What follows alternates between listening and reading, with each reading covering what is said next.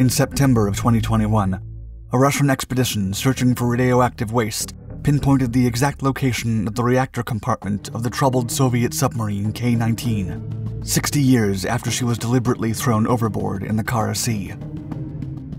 K-19 was Moscow's first nuclear-powered ballistic missile submarine and was launched in 1959 as the Russians' answer to the USS Nautilus. However, her production and testing were so rushed that even her captain did not believe she was fit for combat. 2 years later, during her first ever mission in the North Atlantic Sea, K-19's nuclear compartment suffered a malfunction. Already considered one of the unluckiest vessels to ever serve any nation, and without a backup coolant system while hundreds of feet underwater, Russia's mighty vessel was now on the verge of turning into a nuclear bomb.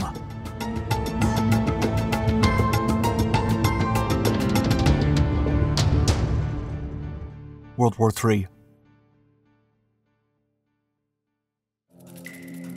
In the spring of 1961, the Soviet K-19 nuclear submarine was ordered to conduct exercises in the North Atlantic, near the southern tip of Greenland, and the crew was thrilled to take the helm and serve the motherland on her first official mission. On July 4th, while in the middle of a maneuver, the submarine suffered a malfunction when her previously damaged coolant pipe burst. As the cooling system failed and liquid leaked into the reactor, the temperature within the nuclear core alarmingly rose. Because the submarine had been launched so quickly into her first mission, she was not fitted with the backup system. Her reactor was then shut down, but it continued to heat up, reaching a temperature of 1,470 degrees Fahrenheit. Unless urgent measures were taken, the nuclear reactor would explode, causing more extensive damage than the bombs of Hiroshima and Nagasaki. And while a reactor meltdown inside a submarine is already a significant threat for her crew, K-19 held more importance than usual. As she was operating near one of the NATO bases in the Atlantic Ocean, an explosion, however accidental, could lead the United States and the Allies to believe the Soviet Union was attempting to start a full-blown nuclear war. Moreover, there was no way of contacting their superiors for advice on the situation, as the long-range radio system also broke. The fate of the entire world now rested on Captain First Rank Nikolai Vladimirovich Zhetayev, who, while utterly overwhelmed, was still determined to do something. Make do.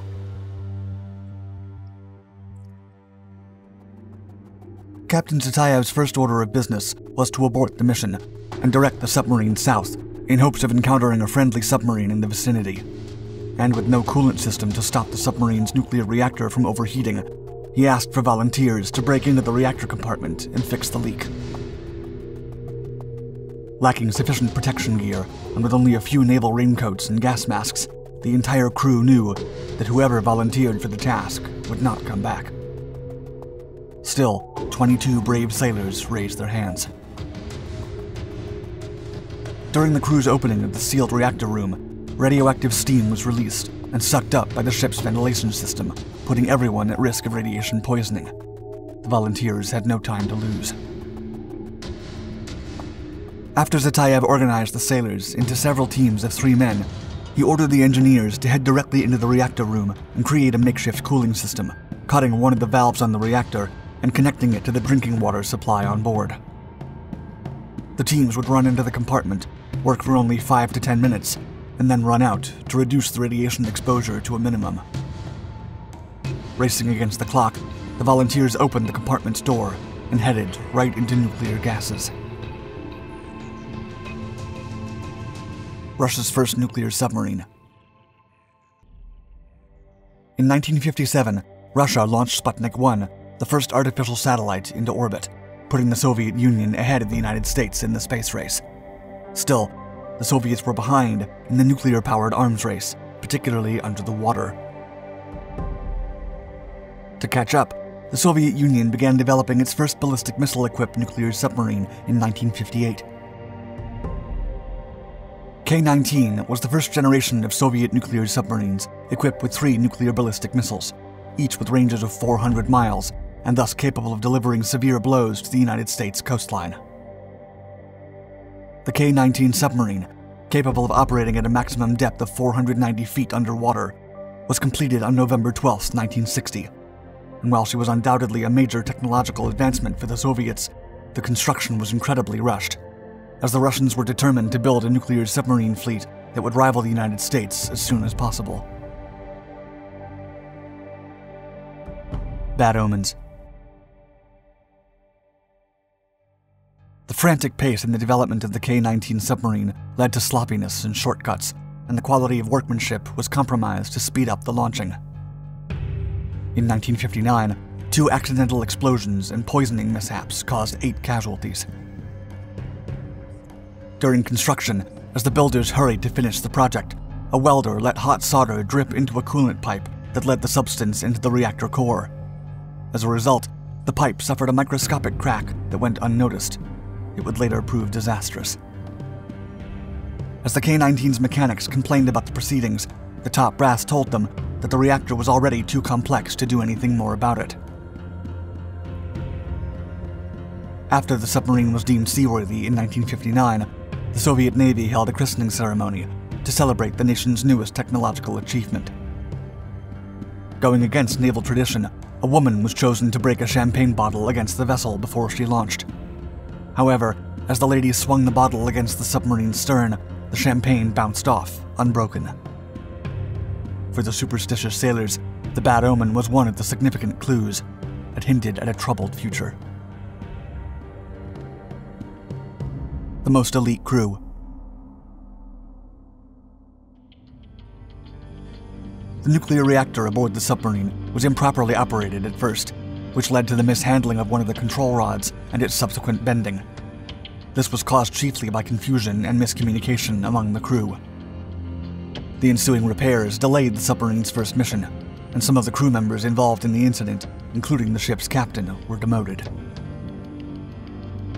As the K-19 crew was being drawn up once again, the comrade chosen to command the Soviet Union's latest technological marvel was Nikolai Vladimirovich Zhetayev.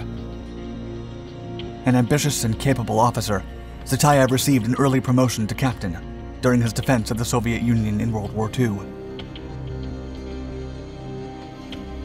Still, even Captain Zhetayev believed that the production and testing of the submarine were extremely rushed, and felt that the submarine fleet was not fit for combat, voicing his opinions several times to no avail. Despite K-19's questionable quality, the ship was in the global spotlight due to the arms race, and with the eyes of the entire world placed on Russia, several high-ranking officials decided to ignore all the problems. The submarine was then commissioned on April 30th, 1961.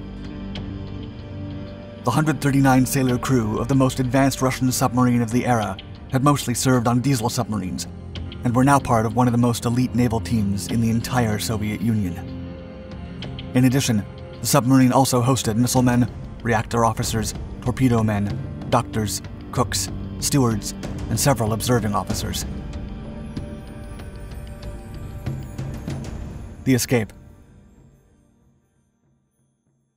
As the volunteers stumbled out of the nuclear reactor room on July 4th, 1961, just minutes after entering, it became clear that the exposure was too much for a human to handle. Thankfully, the team's provisional cooling system was working. Soon, a United States Navy destroyer picked up the K-19 short-range distress call. The American ship began to shadow the submarine and even offered to help. However, Zhetayev was afraid he would be deemed a traitor back in the motherland and refused. Despite the captain not wanting the Americans to get a hold of the Soviets' first-ever nuclear submarine, his crew was becoming anxious as time dragged on, and Zhetayev was running out of options. Luckily, an S-270 Russian vessel appeared on the horizon at the last minute. The crew was later evacuated to the diesel-powered submarine, and K-19 was towed back to base on the Kola Peninsula. Nevertheless, the engineering team had been significantly exposed to radiation doses in the form of noxious gas and steam while installing the makeshift device. And while a complete disaster was averted by the brave volunteers that saved K-19, it cost them their lives within 2 years. A Hiroshima submarine. K-19 was back in service a few months after the incident, but the Soviet Navy dumped the radioactive compartment into the Kara Sea. Still, bad luck would follow the submarine wherever she went. In November of 1969, K-19 was involved in a collision with the American submarine USS Gato in the Barents Sea and suffered heavy damage. 3 years later, a fire resulted in 32 casualties, and in 1992, the submarine secured her reputation as a cursed ship, earning the nickname Hiroshima. Then, in 1990, with her bad luck mounting and with Russia crumbling into pieces, Hiroshima was finally decommissioned. Before the fall of the Soviet Union, K-19's fate was a closely guarded secret, but Western intelligence was still aware of many rumors. The Soviet crew members had been sworn to secrecy, and they were expected to lie to doctors in routine checkups even decades later. Finally, a year after the submarine's decommissioning, the Russian newspaper Pravda confirmed that radiation had taken the lives of many members of the submarine's crew, publishing the story of the brave men that fought for their nation until their very last breath.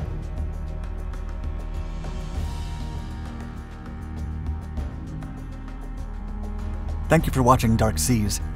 If you liked our video, please consider hitting the like button and clicking on the screen to check out our other Dark Documentaries channels, and click the bell icon to be notified of our newest historical and military content.